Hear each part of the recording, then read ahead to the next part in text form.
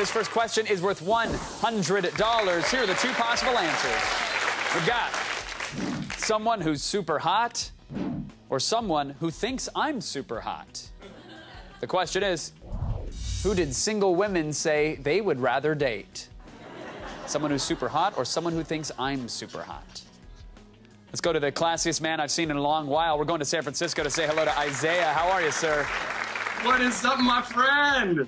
What's the deal, Isaiah? Well, you know, I've just been growing this out for like the last 19 or 20 months, and my wife and I started playing around with it, and all of a sudden these styles started coming out, started posting them up online, and got this huge fan following.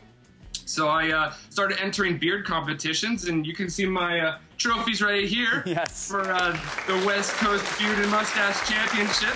Isaiah, tell me, what would you do with $50,000?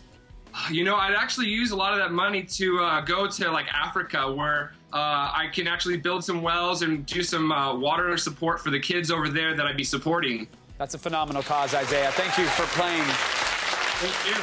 For such a great cause, and thank you for gracing us with that amazing beard. That is majestic. Let's get you some cash now. $100 for anybody who's got this one. Is it someone who's super hot or someone who thinks I'm super hot? Flip those cards, everyone. Let's see it. Super hot. The correct answer for $100. Someone who thinks I'm super hot is what they said. Isaiah, you got the cash.